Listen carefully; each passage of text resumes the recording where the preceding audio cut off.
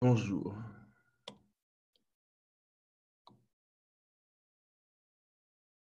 Hello. Hello. How you guys doing? Great. How are you? Pretty good. Pretty good. Slightly a little sick, but not with the coronavirus. Well, that's good. By what I can tell so far. Okay. Yeah, it is interesting. My wife and I think, are coming down with something as well, but I obviously don't think it's the virus. It's just funny coincidence. Yeah, my daughter was sick last week before I left, and so I think I brought some German school germs with me. Yep.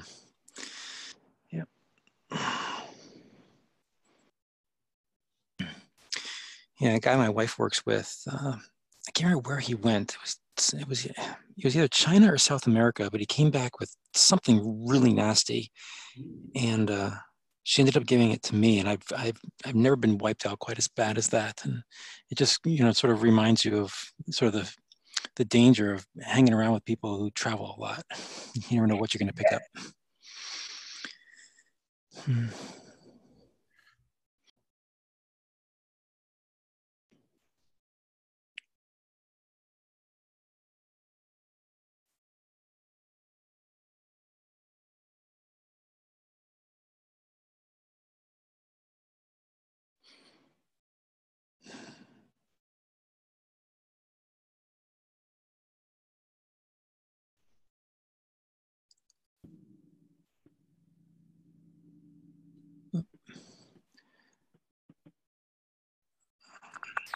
All right, Heinz, hello. Hello. Mr. Mitchell. Good morning. Hello. And Vlad. Good morning, everybody. Hello. Tommy.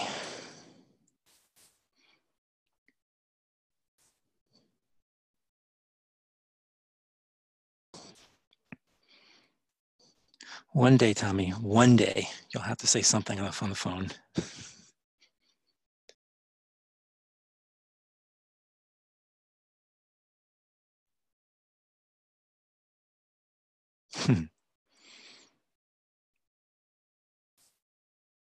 Okay. IBRK? Yeah, okay.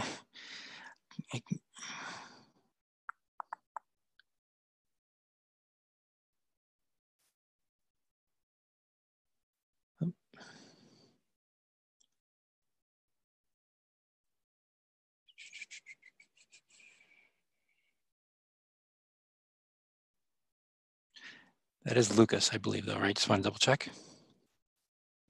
Yeah, that's right. Okay. One of these days I'll remember.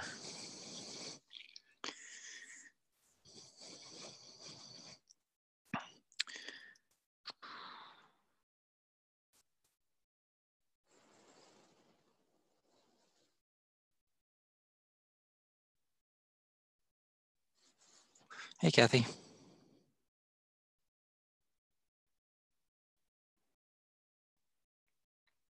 Kathy, are you there? Oh, yes, I'm here. Sorry, I was on mute. I figured. Okay, hi.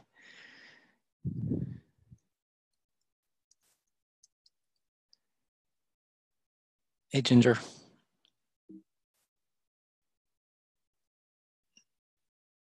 Ginger, Colin, you guys there? Hey. Okay, I heard Colin. I think Ginger's hiding. Just using different AirPods this morning. Is it the new ones from Apple? Yes, it's very exciting. Yeah, I was really excited. I hate the idea of spending that much money, but the idea of getting noise canceling ones just excited me so much. Yeah, and these are, they have little adjustable earbuds, so they actually stay in your ears, which is nice. Mm-hmm. Have you tried them on an airplane yet? I'm curious to know if they actually deaden the sound of the airplane itself. I haven't yet. Derek did, and he said they work really well. Excellent. That's what I really wanted them for. All right, Scott, are you there? Doug. Hello. Klaus? Yes, I'm here. Hello. Javier? Yes, I'm here. Oh, and Lionel. Yes, hello. Hello. Mr. Mark. Hi, Doug. Hello. And Ryan. Yes, hello. Hello. Thomas, are you there? Yep, hello. Hello.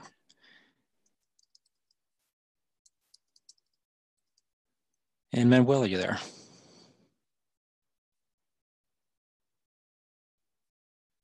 Manuel?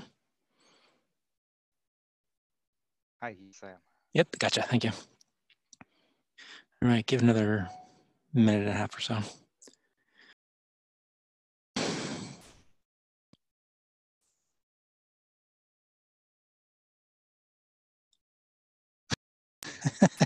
Okay, who's coming in as Knative Zoom? Oh, that's my comic. Shoot, I need to fix my Zoom, I guess. That's okay, just funny.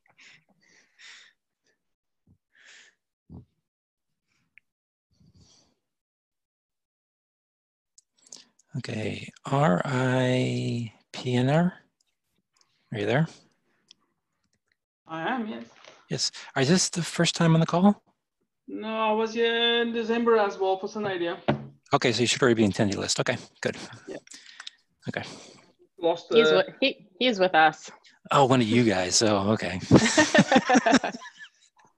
Okay. Funny.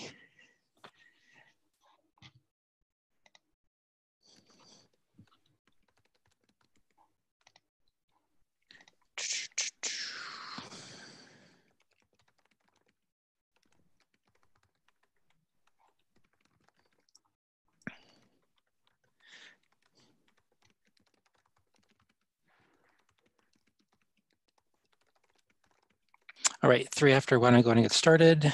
No AIs worth talking about. Community time, anything from the community people want to bring up? Okay. In that case, let's go on to EU planning or KubeCon EU. So a couple things here. First, make sure if you are going, I'd love to get your name in there just so we can get a count for the face-to-face meeting. I guess if you're not going to go to the face-to-face meeting, we don't technically need to know, but it would still be nice. Maybe I can rope some people in for the kiosk that we're going to be doing. For the serverless session, I believe they're still working on the exact list of speakers and what the abstract's going to look like, but we did at least get something submitted, so they are on the schedule. Just work on the details there. For the cloud events session, Clemens volunteered to cover the new spec itself, and I'll just do a quick overview of the CE stuff. In terms of the deep dive, since no one else volunteered here, I'm going to assume that Scott, you're okay with being the lone single speaker, since it's probably going to be relatively quick, but you have lots of volunteers here for helping in the lab. Does that sound okay to you? Sounds great. Okay, cool. And I did get an answer on the kiosk, or 1 out of 2 answers.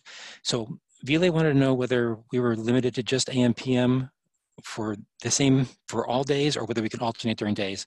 They said we can alternate if we wanted to, even though in the past it was typically either just morning or just afternoon. One thing I did not get a clear answer on yet is what does this last option mean? Whether it's just random, whenever we want to show up, and how does that work? Luckily, we don't have to actually answer till February 14th, so you have a little bit of time to figure that out, but I at least want to give you guys that answer there. Okay, and I'm still waiting for the room for the face-to-face. Okay. Anybody else have any questions or comments about KubeCon EU planning? Okay, in that case, I'm assuming the owners of the particular sessions will take charge and actually work on their presentations and then share it with the group when they're ready. As you do start creating your drafts, if you can put a link to the draft presentation somewhere in the doc here so you can take a look at it when you get a chance, I appreciate that. Okay. Moving forward, okay, SDK. So I think we actually did have a call last week. Scott or anybody else, can you remember? Is there anything worth mentioning? We talked a little bit about the Golang SDK going 1.0, and I'm about to cut that right now. That is cool. Okay, anything else worth mentioning? Or anybody else have a question? Okay, moving on then. After I sent out my note on Monday or Tuesday, I can't remember when, about this potential REST SDK, Somebody else, I believe they're in Europe, did ping me saying that they had some interns who put together this little SDK, but he's not quite sure whether those folks actually want to continue working on it because they were just interns, went back to school and stuff. So I'm trying to get a little more information from them in terms of whether they want to promote that as a possible REST SDK, maybe merge with these guys up here. So I don't want to necessarily ask for a formal vote or anything yet on this call about this one, because I want to find out about the possibility of merging the efforts. But I do want to draw your attention to it. So if you guys could take a look at it, see if it seems like a worthy start. It seemed like an okay thing to me, relatively on the smallish side. Like I'm not sure it necessarily had a whole bunch of different protocols, but as long as they're willing to work on that and add more, I didn't see an issue with it. But again, I don't want to necessarily have a vote this week, maybe next week. Any questions on that? Okay, now to this one. I did reach out to the owner of the Ruby SDK, and he hasn't made any changes since 2018. And he said, unfortunately, he's moved on to other bigger and better things, so he's not gonna have a chance to update that. So I would recommend that unless anybody knows somebody who wants to actually manage that, I would suggest that we actually archive that. I wasn't gonna propose that we delete the repository, but rather just change the name or something to indicate that it's not being worked on, it's archived, and it may be deleted in the future. But I didn't want to necessarily lose the code that may have been done so far. Anybody have any comments on that? Instead of archiving it, perhaps add something to the README that says that it needs an owner or that it's not being worked on right now as a first step. Okay, that's fine with me. Anybody else want to comment on that? Yeah, I think, I mean, now that we know that we need an owner, I think all of us should start looking around for people we know that might be interested. I certainly have some people I'll go ask. Okay, cool. Okay, so I'll open the PR to at least make it clear the current status, and then maybe on next week's call we can revisit and see if anybody found a volunteer. Okay, oops. Okay, cool. Kathy, is there anything from the service workflow group you'd like to update us on? Okay, so we're going to have the first meeting on February 12th from 10 a.m. to 11 a.m. Pacific time. So if anyone is interested in joining the workflow and spec discussion, either it's on the direction or functional scope or any technical points, yeah, you're welcome to join. The calling number is the same as the cloud events meeting calling number. Right, and what's the time of the call?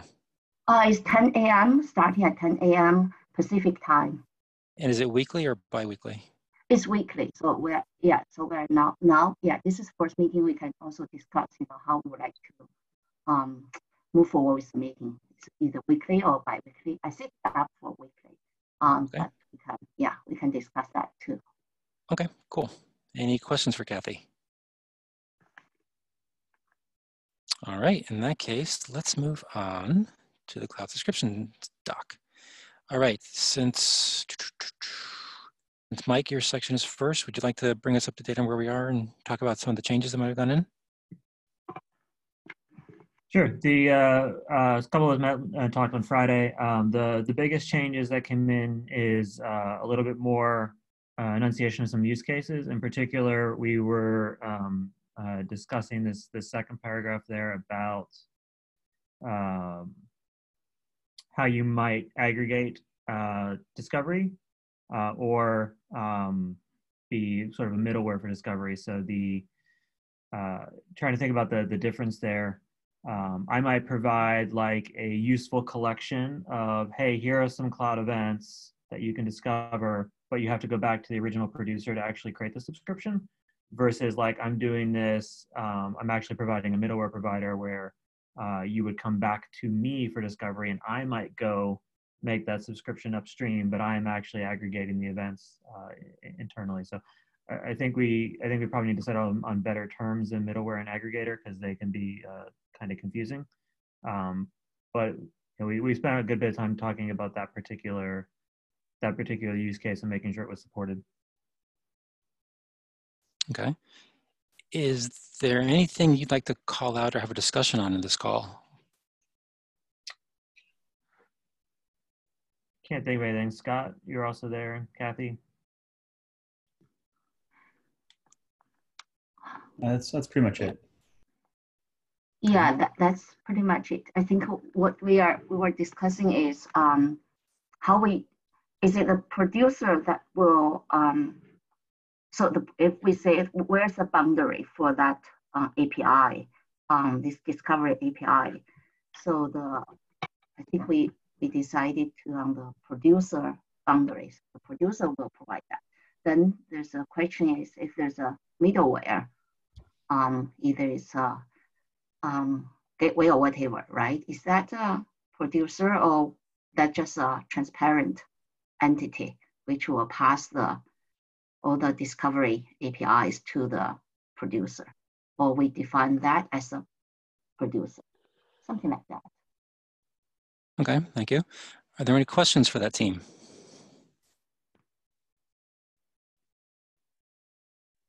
I will have a point of discussion, but I'm on next.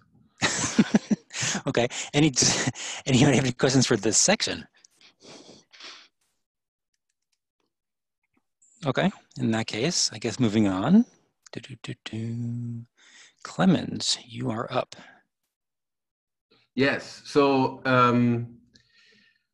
I had amended the document with some explanation of what the kinds of subscriptions are that we ought to cover. And there's effectively two models, and we spoke about this on our call. Effectively two models. There's a pulled subscription where you walk up to typically some middleware, but not necessarily middleware. And you use a gesture, typically the application protocol, to start soliciting events from there, which is pull. And the other model is where you effectively configure some sort of PubSub engine or the producer itself to deliver events to a target, which might be directed at the subscriber itself or might be directed elsewhere, where the subscriber effectively acts on behalf of that target. So that's the push model. And ultimately, it's whether and so the pull model, is typically done using some level of PubSub protocol. And so I've covered the cases here, explicitly explained the methods that exist in MQTT, AMQP, and NATS, which are the true PubSub protocols that we support, which allow you for some level of filtering on an event stream or on events. And there is no, while this is practiced also with HTTP, to be able to walk up to a event store of some sort and pull events out, there's no, I would argue, standardized mechanism to do this. So what I've done here, what the goal was of this section, is to basically describe what exists in the existing protocols, with the goal that if you are using an MQTT broker and you're using an MQTT broker with cloud events, then you should not need extra magic to manage subscriptions, right? It should be within the scope of the specification. It should be compliant that to do, PubSub, cloud events, PubSub in the sense of this specification just by using MQTT if you're in that world. Because, and this is something that I think is important for compliance in enterprise scenarios where people are just doing checklist compliance verifications, where they're now asking you, are you supporting cloud events subscriptions? And you should be able to say yes if you do it with the MQTT protocol or with the MQP protocol or with the NATS protocol without having to do any unnatural acts. So that's why I have this in here. And then we've moved on to talking about some of the push subscriptions, which is effectively then configuring the middleware or the producer. And there is an interaction that obviously needs to exist with the discovery mechanism, because we think of the at least that's where we were headed. I think the others can correct me, as the subscription API and the discovery API is really clearly distinct. And the discovery API should yield the endpoint where you can go and subscribe, and should then also yield what the protocol is by which you can subscribe. And then you effectively establish a subscription over the endpoint that's indicated in the discovery metadata. So, and then that yields that the discovery system should either allow for, you know, a centralized consolidated view of all the event sources that exist within the scope of the system, or it should, if that is so, that you have a if you can literally subscribe at the producer, that you can also have a local view of all the things that the producer gives you, so that your first interaction might just be to talk to the discovery endpoint of that producer, and then that gives you the necessary network information to then you know, establish your subscription. Now, moving on a little bit further down to the information model that's already there in the documents, right? This is kind of where we stopped. One of the things that we talked about is that we need to go and specialize that for various transports, and at a minimum for all the transports that we have as part of cloud, in the core of cloud events, and then also make that extensible. Because we have, at least from a security perspective, and let's start there, we have two contexts. We have the context of being able to subscribe. Arguably there's three, right? There's a discovery endpoint, and then there's a subscription endpoint, and there is a delivery endpoint if you do push delivery. And these may all three be different. One thing that we found summarily insufficient is to have literal credentials here. While that is common, and it's nice that it already mentions tokens, this should be a mechanism that probably ties into, in a fairly explicit way, into an authorization framework. So I have to go and figure out how to do that, because we will have to figure out how these you know, different security contexts that we have here are interacting, and then also how stuff works like renewal. Because if you're setting up a subscription and that subscription is long-lived over, you know, months or years, it's hard for me to imagine that for an interoperable solution, we get around doing something like OAuth, where you get a renewal token, and then you have to present that renewal token occasionally to an STS, which then acts as a circuit breaker. So that's the OAuth 2 is the model that I think has the broadest consensus around the industry, and it's hard for me to imagine that we can get around using a mechanism like this across protocol boundaries here. And so we're going to look at that information model for specifically around push for the various transports, you know, what the information is that we need, and also what is the transport information that we need. For instance, for MQTT, you may want to configure whether you want to deliver the event with QoS 0 or QoS 1 or QoS 2, which are various level of delivery assurance in MQTT. And these are all things that I think for the particular protocols that we have, we'll have to go and specify. So that's kind of the state of where we were from the last discussion. And I have volunteered to start to do a draft of the specialized data models for the various transports. All right, cool. Any questions for Clemens or anybody else in the working group?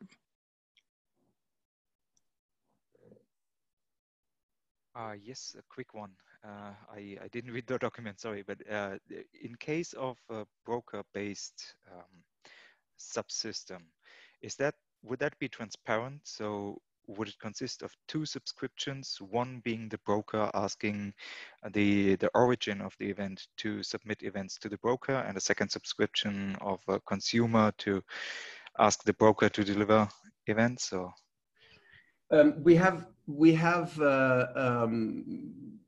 this transitive scenario we've tabled for the initial rounds. We talked about this initially. I think we'll have to get to it, but it adds quite a bit of complication. I think the way we get around this is by, so let me back out. There is a clear need in some scenarios where you have such scale at the producer side that you want to avoid raising events that you know are not being consumed. And then there is such scale at the consumer side that the producer can't possibly handle that load. So in those scenarios, of which we have in Azure a few, for instance, in case of Azure Storage raising events, we literally go and notify Azure Storage from EventGrid whether there are any subscriptions, and only then they turn on the event feed for that particular context. And when all the subscriptions are gone, we tell them to go and turn off that event feed. So that is something that I know is required. I would like to focus on getting the simple case managed first, and then see what the upstream model needs to be to effectively communicate that that subscription up to the source. Because the mechanism is not necessarily trivial, because the producer's relationship to a middleware is usually one where they simply send, and you don't necessarily have a backpath to them for how you can tell them how to, you don't necessarily have the subscription API on that producer. Exactly, yeah, on the broker, yeah. So, and since I'm incapable of magic, ideally the subscription API is completely symmetric in the way that effectively a producer has its own, and there's interaction with the discovery mechanism. I think that's what it then ends up in. The producer basically says, here's the bunch, here are the events that I can produce, and makes those available, makes that catalog available to the middleware. And the middleware basically creates a consolidated catalog. And in that consolidated catalog, it might go and replace the subscription endpoints with its own. And then as actual subscriptions arrive, it starts ref counting on those events. And will then, if there is an endpoint that it can call to go and trigger subscriptions for events on that producer, it will do so. And otherwise, if there's no such subscription URI, that basically indicates that the producer will produce at all times, and it will basically just deliver through that middleware. So there's a mechanism we can go and figure out to communicate that fact, and either make it active, because you need to have a backpath, or to make it passive, where the producer always produces into the middleware and then basically delegates subscription to it. So I think we can go and find a relatively elegant way for that. Okay, Heinz, your hand's up. I'm just wondering, it sounds like it would all work if you assumed everything was a fully qualified, subscription to like a delimited topic. However, most producers have it like a canonical representation where each field is significant, but every time you publish, those fields will vary.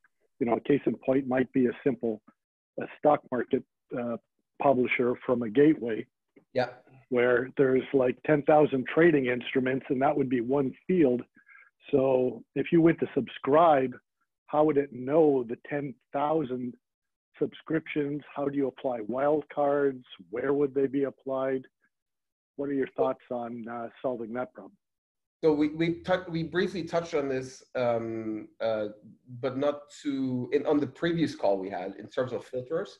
And you'll see that there's a filters field. Filtering is something we'll have to go and support. It's just not yet clear to me to what level we can achieve agreement on filters, and we'll certainly try on a filters model. Just for one thing that I shared with our group is the filter spec that we have in AMQP, and the choice that we made in AMQP initially was to define the existence of filters, but not be particular about those filters, and not define syntax. And it has taken us now about 7 years to actually get to a point where we have a filter spec that we agreed on. Also because we were initially mostly all relying on the JMS precedent and the JMS filter set, which now is no longer sufficient. So yeah, there's some precedent, and there's also, in terms of filters, depending on what the product is and the protocol is that you're working with, they are already built in, and they're already kind of implied by what people practice. So I believe that there must be a filtering mechanism, that there must be a way to have differentiation by subject, differentiation probably even by custom attribute. But what the filter language is, what the filter mechanism is something that we'll have to go and discuss in the big group once we get to that point. So that's something that I really want to get to. Okay. I'm sorry, Klaus, I think your hand's next. Yes, so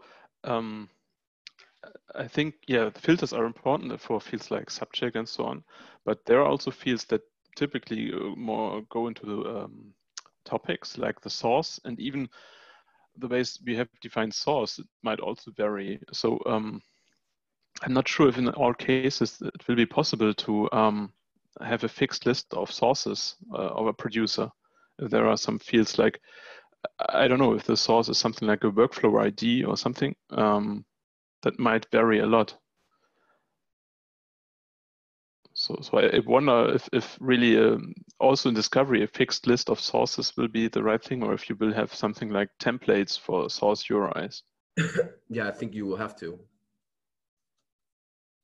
For subjects, you would certainly have to. For sources, you might, depending on what the scale of those are, of the systems are, it may make sense. I'm not sure whether it's useful to have 100,000 different individual event catalog registrations for what is effectively the same event, but by different instances of the system. Yeah, that's true. So we have so far a very fixed list of sources, but still, from how we defined it in the standard, it also allows to have this a lot more fine-grained, I think. Okay, Heinz, is your hand old or new? New. New. Okay, go for it. Yeah, it's just on the my original question. Actually, my biggest concern was more on the subscription discovery, where again, if I have, to use the stock market type scenario, if I have one field that has 10,000 different potential enumerations in that field, I mean, have you got suggestions on how would you do that discovery? Which then would lead to, I would need to know some way to either potentially filter, but more importantly, if I have it as a fully qualified name, how do I know that fully qualified name if there's 10,000 potential fully qualified names where only one field changes? Yeah. Great question. And I think that's something that the discovery part needs to solve. Right? Sorry for punting that, but that sounds like a discovery problem. Mike, did you want to comment on that, or just leave it there? Did we lose Mike? Oh, here he is. I'm here. I don't know if I have any immediate response. Yeah. Okay, fair enough. Okay. Ryan, you want to go next? Yeah. First, I'll echo the idea that a source, at least at Twilio, we think of a source as an instance of some kind of object or something that emits events. And that is definitely not static. So for example, at Twilio, you might have an instance of a phone call that has a specific identifier that is short-lived just for the lifetime of that call. And you might have consumers that want to subscribe events for particular calls or particular messages, et cetera. So I'll echo just that thought. The second comment I wanted to make is another thing we talked about on the call was what goes into, we have this config map.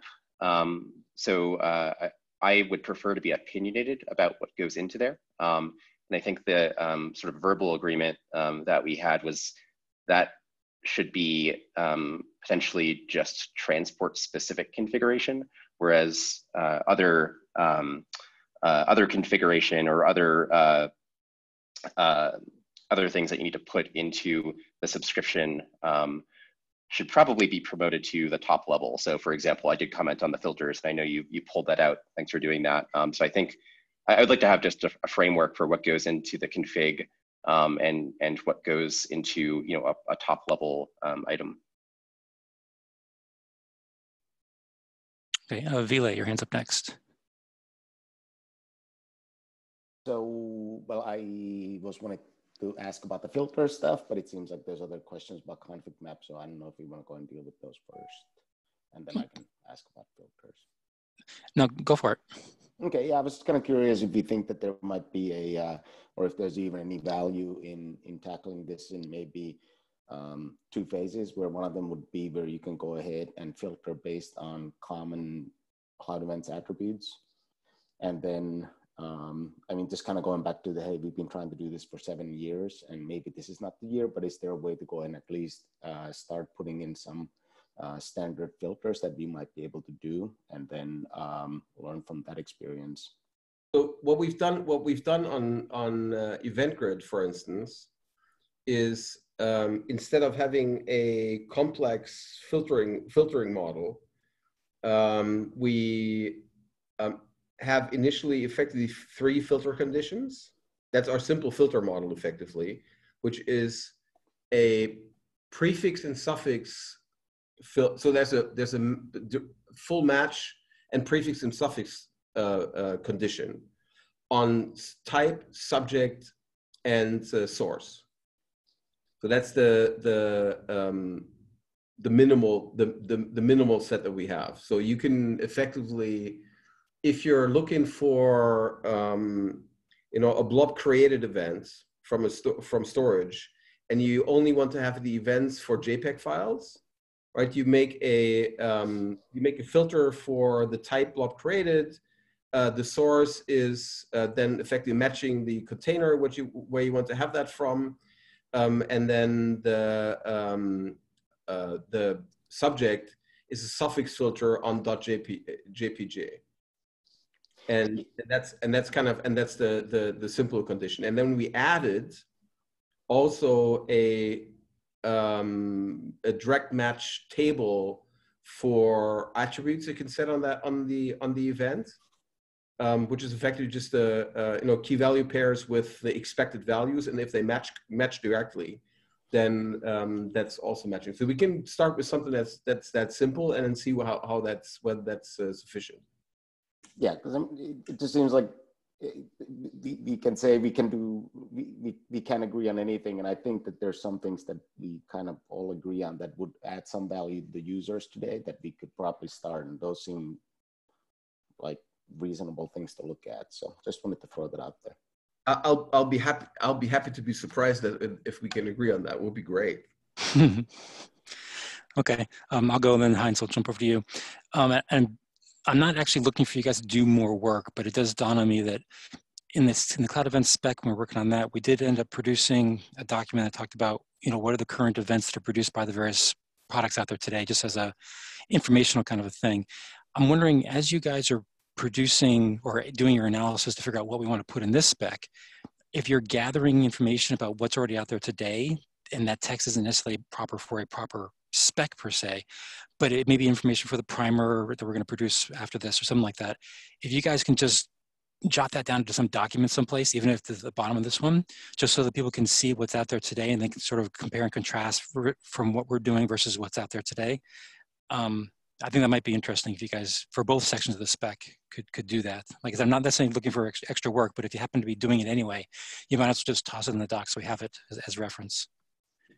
And with that, I'll hand it over to Heinz.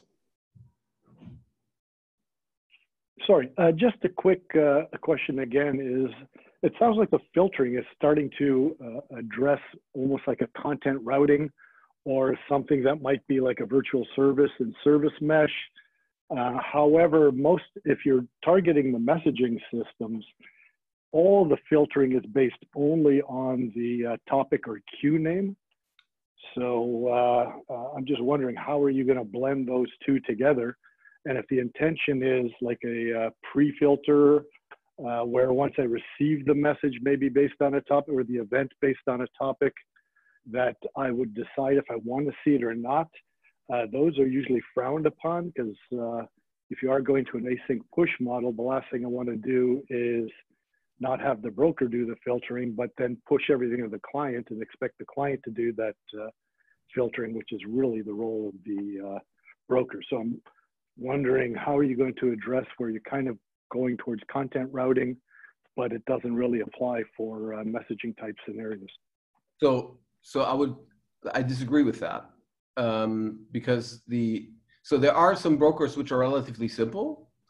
So NATS has a subject-based model. MQTT has literally has this topic, the topic model, which is based on the original MQ topic model. But most modern enterprise brokers actually have a fairly sophisticated way of doing filters. So if you look at ActiveMQ, if you look at MQ, the modern version of topics in MQ, if you look at TIBCO, if you look at Service Bus, what we have, all of them have a SQL-based filter language that can go and effectively inspect any aspect of the message, and then route based on those. And we have actually, that's not correct. It only does inspection on headers. Yeah, and they use selector functions, which are also kill performance, and are usually, for all those protocols, not recommended, because they were originally designed for addressing that didn't support a hierarchical addressing. So that was the way they could do some. So I don't think that's true, because we certainly recommend that you use them, and our customers are using them a lot across thousands of customers. And what we see, customers that are coming with lift and shift workloads from other brokers into the Azure cloud, mostly everybody's using message selectors for all kinds of scenarios. So they are very, very common. And yes, they only operate on the metadata of the message, but that is exactly in tune with the spirit of what we did in cloud events, because we chose literally to ignore data, which is the body of the message, and focus on the metadata. Trust me, it does horrendously affect performance. Having worked with TIBCO for 13 years, trust me. No, it's actually, so I know that it affects performance, right? But it's also a fact that they're intensively used in all those broker products. I mean, I run one, so I mean we can tell what that costs, and customers know what that costs, but we have enough firepower for customers to use them, and they do. So I don't think we necessarily want to rat hole on filters here, because I think this is going to be one of those topics that's just, it's going to take a long time. So is it fair to hold this? Okay. In that case, let me jump over to Mike then, because I think his hand is up next. Yeah, I just wanted to point out that we need to align the filter piece between both the subscriptions and the discovery. So I put some filter specific stuff in discovery, which is different than what's up here. In particular, echoing what Ville said, I think it's interesting to think about providing some cloud events attribute specific filtering, as these are meant to transit cloud events, but also acknowledging that certain producers are going to have different domain specific languages that need to be there in order to like power the subscription at all. So that's what I wrote in the discovery section. So if it sounds like there's some disagreement and maybe some more discussion that needs to happen on filtering. Yes. And that's why I said initially, filtering will be contentious. Yeah, but at least we can blame Ville, because he's the one that brought it up on today's call. So, okay, any other topics for discussion relative to this part of the spec? Any other questions for Clemens, or anybody have any comment from the rest of the working group members? Okay, in that case, let's jump over to the cloud event stuff. Two things here. Actually, maybe three. First off, I did notice that, here, actually, let me show you hold on a minute. The README was missing actually, I can see here, the Avro spec and the Kafka spec were missing an entry for under V10 column. So let me show you what it looks like. So on the main one right now, that's blank and that's blank. And I can't for the life of me remember if I just messed up or whether we actually did not choose to promote those to 1.0 for some reason. Does anybody remember? Because if not, I'm going to assume it was just a typo or mistake on my part, and we really need to add them. Okay, not hearing anybody thinking that we did that on purpose. Any objection then to adding that? Okay, cool. Thank you, guys. I just want to make sure I wasn't forgetting something. Now here, issue 545 had a whole bunch of different topics in there, but one of the things that they talked about or asked about was around the size limits, in particular the 64K stuff. And they're wondering whether that's a hard limit or whether it's just a recommendation, that kind of stuff. And Clemens, I think that mainly came from you. And my recollection was that that's more of a recommendation kind of thing in terms of that's the minimum we expect people to support. But while we don't necessarily come right out and say you can't go past that, it is kind of a strong hint to keep things relatively small, right? Yeah. And so what I thought, okay, that might be useful to add into the primer. So I added some text here for the primer. I'm not going to suggest that we approve this here because I just put it in there yesterday. And there's a rule that says everything has to be there for 2 days. But please, when you get a chance, take a look at this. And obviously, in particular, Clemens, if you can wordsmith it as appropriate, since you wrote the original text. I'd appreciate you guys just looking at this stuff.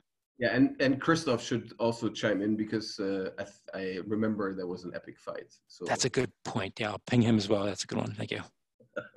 Okay. Any questions about that, though? Not necessarily about the text itself, but just in general. Okay.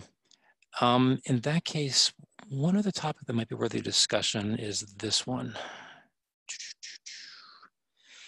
So, Scott, I'm going to lean on you here for a sec, since you're definitely involved in this discussion. You want to summarize what the concern is with this issue? Yeah, I think it boils down to, so in the spec, we allow for flattening of a JSON object into a structured JSON encoding as the third box on the screen. And it actually is really difficult for consumers of the event to understand how they should process the data argument if it's optimized for JSON in this way.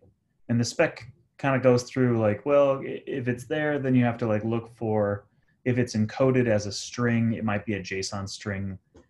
And if you're trying to marshal that into a structure, then the string might be a JSON encoded structure that you can then turn into bytes and then turn into an encoded version of, or an unmarshaled version of your structure. Versus the third example there, where it's that first pass string escaping has already happened.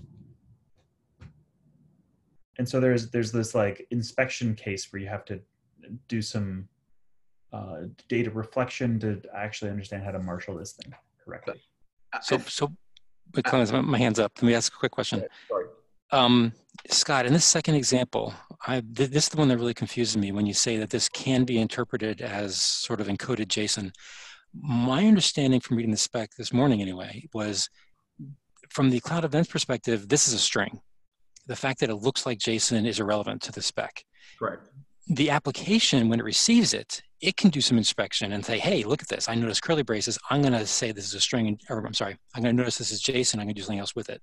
But from the interaction from the cloud events into the consumer, this is a string. It is not JSON. So I wanted to know. That's right. But the way you have to interpret it is based on your application. But the spec doesn't really see a difference between the two. But doesn't it? Because the spec says this is a string, and down here it's JSON. I can flip the encoding. Like I can take a canonical version, and then two encoders could produce either of those, and they'd be valid for the the specification. They'd be spec compliant results.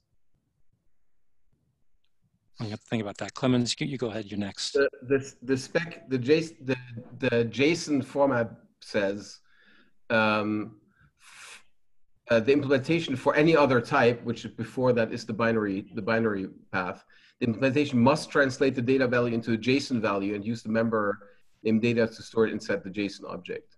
So there's an implication that that it is a JSON value, which includes JSON objects, and which means in the JSON case, when it's defined, when the data content type is declaring that this is JSON, then it's expected that in the JSON format, which is the only case where that can happen, that the data content is effectively, if it's not data base 64, which means it's not binary, then it is always a JSON value, which means that case is a string.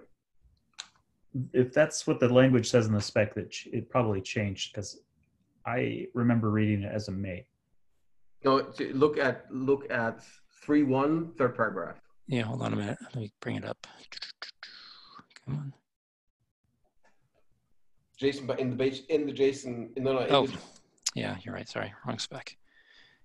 JSON format.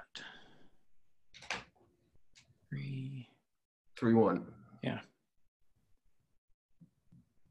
It's this stuff right here, I believe, right?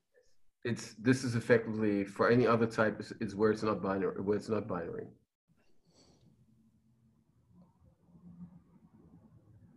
So that was changed in October, I think, after a discussion between Ellen and myself. Mm-hmm. Yeah, I'm pretty sure that used to be a may. Was that before we had the data underscore base 64? I think that's true. Look at the blame. We won't go there yet. Although I do like the idea of blaming Klaus, so maybe we can just do that. Okay, I just got back into the call, so I know, and that's why I picked on you. I noticed you. Okay. But, okay, so what's the blame, anyways? I'm still. I thought I was happy with this, so. I am happy with this. This is that's the right path. Yeah, we just need to figure out how to respond to the person who opened up this issue. So. It's right. You would assume the same behavior for the JSON encoding, but the JSON encoding is different, and especially called out that way. Well, I already responded that it needs to be a JSON value, and in case of JSON, it is already a value. So yeah, no escaping needed. Okay. Well, I need to go back, or we need to go back and double check and see whether Kevin's last response. Whether he's okay or not, and if not, we need to respond back to him to make him happy. So even for the thing is, even for the case, so when it is not binary, right? So it's not base 64 encoded, then it is always a JSON value, and then if the data content type says text XML, then you're expecting text, and you'll find the text in a string because there's no other way. But if it says JSON, well, then you have a JSON value that it can interpret directly. Yeah, that's how it's written now. That's not how it was written 9 months ago or whatever. Oh, well, okay. Well, that's years ago. It was ages. Eons. Okay, so at least it seems like everybody on the call here might be realigned, which is good. So we just need to figure out how to respond back to what's his name, Kevin. Yeah, I have a standard template like I'm wrong, I did it wrong. I think we all have those. Yeah. Okay. I think that was it in terms of issues that I wanted to bring up. Actually, no, there's one. So one of the really, really, really old issues that may have been opened up by Sarah ages ago was how do we add or remove what's the word, admins, the guys who do manage the phone calls and manage all the GORP for us, because everybody's maintainer based upon voting rights, but relative to the administrative tasks, I think there's 3 of us. There's me, Mark, and Ken. And we probably need some documentation in the governance doc that says, how do you add or remove people from there? And every now and then I think about this, and I was going to write a PR, but I didn't get around to it. But let me ask you guys, whether you're okay with the general direction of what I want to write up. And my basic thought process is, if you want to remove one of the admins, then all it requires is greater than 50% vote from the voting members. If someone wants to be added as an admin, again, greater than 50% of the vote of the voter members. So basically that's how you can add and remove administrative folks. Anybody have any comment on that? Does it seem too low, too high, completely wrong direction? You are not allowed to leave, but otherwise it's okay. We'll have a discussion about that. Okay. I say, oh, that's a good point, though. I need to add text in that says, how does someone, get out of this role if they want it? And you can't obviously force them, but I should add text to that effect. So thank you, Clemens, for the joke, but I do need to put something in there for that. Like a Doug Bus factor. Moving on, any other comments or questions about that proposed direction? Okay, not hearing anything, I'll write up the PR, that way we can try to close out that long-standing issue. Okay, any other topics for discussion today? All right, did I miss anybody on the call? I think I got everybody, but just so I can make sure your name's there. If not, let me know.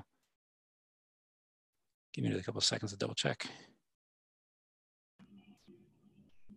All right, in that case, we are adjourned. Thanks, guys. We'll talk again next week. Pleasure as always. Thank you. Yep, bye. Bye. Thank you. Bye. Bye.